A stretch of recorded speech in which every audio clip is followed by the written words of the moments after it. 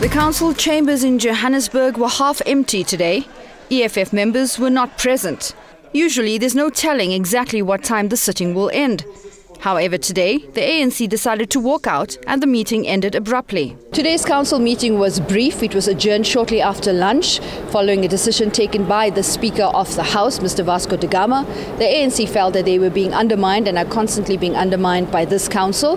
The EFF was not present. We decided to speak to the respective parties to gain a better understanding of why they felt they were being undermined, and we also got a response from the mayor himself. The second report tabled in council today was around the process of IDP consultations and adoption. So it's a report that's supposed to be approved by council, and that report must be done at least 10 months before the beginning of the next financial year. Now 10 months was in August. So in August the meeting did not correct because they withdrew some of the reports. Yes, this one they did not withdraw, but we wanted to deal with the composite of all reports. So we decided to say, look, if ever you're going to disrespect us, we sit in caucuses and deal with all reports the whole day, and then you come and withdraw some of them, then for us it's not working. It's something that is not working. So today, they bring the same report like last time. Now, we stood as the ANC and said, but guys, what are you doing? Because this thing is late. Surely, you should bring them a reason why it's late and ask for an extension from the province. Then they stand up and say, no, we've done that. That's when we ask for a caucus to say, what do we do? Because we want to see that letter. We can't approve. You can't condone something if you don't know they've done the rules. They said they did it. So therefore, when we come back and they bring us the letter, they then bring the letter that, no, sorry, the letter was not sent. So we felt completely undermined by them. They lie to council, they mislead council, they run in this municipality on the basis of untruths, and that's not sustainable. So the ANC felt completely undermined by somebody who switches on and on. And even last time, he said it's their prerogative to do things. So they're disrespecting us. Overall, the ANC's issue is the manner in which reports are presented to them in council. They feel there is no proper procedure being followed. Yes. They don't present to council the way it should be presented to council, the things that should be presented to council. They don't bring policies, they make pronouncements that are council preserve. They disrespect the rules, and then they go to court and say we must stick to the rules. Which is why we've lost confidence on the mayor. It's exactly these things that we've lost confidence in the mayor and the speaker. This issue was just a demonstration on why we lost confidence in the mayor, because he simply cannot cut it. On the point of losing confidence in the mayor, yesterday the South Gauteng High Court held that the ANC's urgent application to table a motion of no confidence against the Speaker of the House and the mayor by secret ballot lacked urgency. The court struck the ANC's application from the roll and awarded punitive costs in favour of the city. Well, our urgent application was around the rationality of the programming committee to reject the motion. We thought the motion would be rejected in council, not the motion rejected in programming committee. So what we then did was to say to court, look, can you review the reasons given by the speaker? Because you want the motion to be tabled today. That's how it was urgent. But in their replying papers, they offered us to table the motion in November in the next meeting. So on those bases, the judge says, but you have a remedy. The remedy is in 2 months. You won't die in 2 months. So the matter is not urgent. So we accept the matter. We thought we put up a case, and we thought that maybe the judiciary, because it was one judge and the issues were quite complex and constitutional, we're still going to test the matter on what the programming committee can and can't do. We're still taking it forward, but the motion of no confidence is coming. Closed or secret, open ballot or closed ballot, it doesn't matter. The new coalition administration of the city of Johannesburg is currently being challenged. We caught up with Johannesburg's Mayor Herman Mashaba to understand these ongoing challenges and disruptions in council meetings from his perspective. Well, I think it's unfortunate that ANC is determined to use every available tool to them to collapse this government.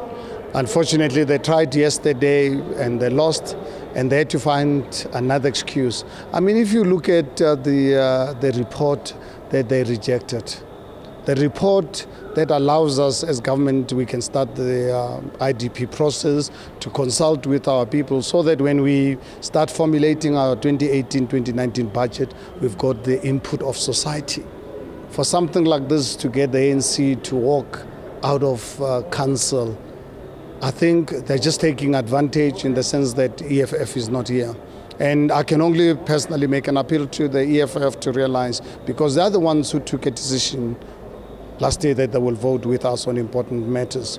And with them not being around, ANC is taking advantage of the situation, making us vulnerable. Because from the beginning, the outcome of the results of last year would not allow us to do certain things on our own. We need our coalition partners and the EFF to be able to serve the people of Johannesburg. So I'm really just making a special appeal to EFF to understand that ANC is determined through whatever means to collapse this government. Even the courts yesterday proved to them that they were wrong.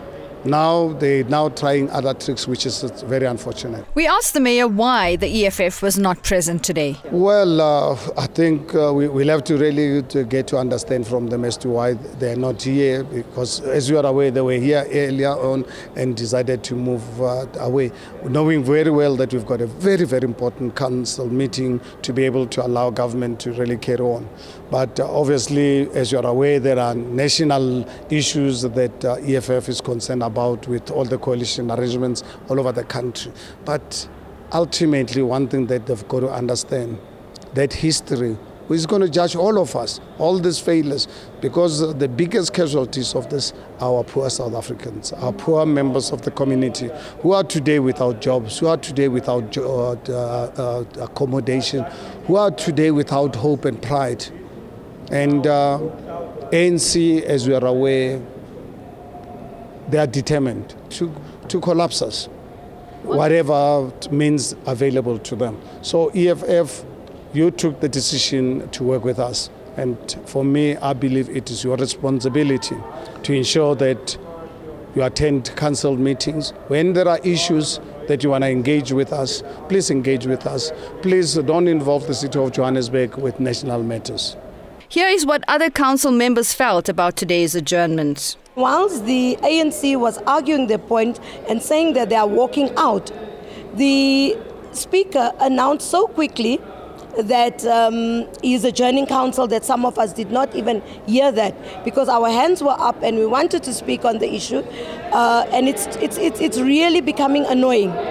Because every time the EFF is not in council, things get withdrawn, nothing happens, special councils are called, EFF is not there, they cannot correct, and we cannot be held at ransom, because we believe for now that the people outside there needs to be serviced.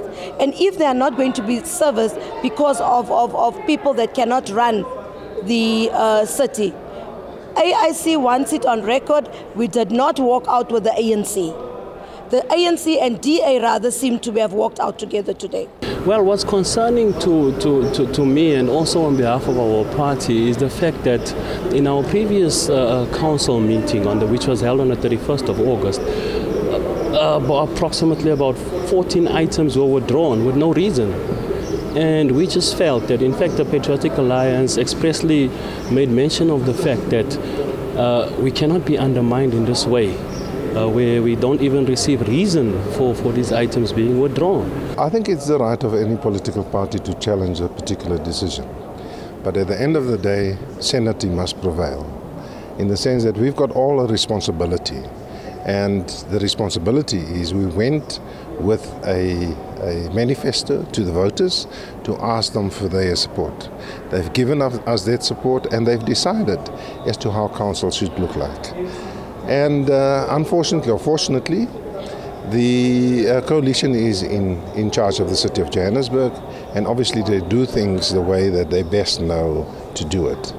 And it would be disingenuous for political parties at this stage to ask for the head of not only myself but also of the mayor. After having served 1 year and let's say 2 months in this administration, trying to rectify what went wrong in the past and not have the support of all political parties, because it's in their interest to serve their communities in the best way that they can. And where does that happen? It happens in debate within council. And unfortunately, if you don't allow the debate to happen, the agendas and the items within it to be approved so that you are able to deliver that service delivery, we're all going to suffer. So my advice to political parties is that they must put their heads together, ensure that the council proceedings continue in a way that is acceptable and where we are able to take decisions at the end of the day. The political parties that complained that I didn't give them time, unfortunately, the ANC indicated that they would want to walk out for the day. I then gave the opportunity for us to meet again tomorrow morning at 9 o'clock to ensure that we continue the good work that the city must do. Nashina Mohammed for Joburg Today.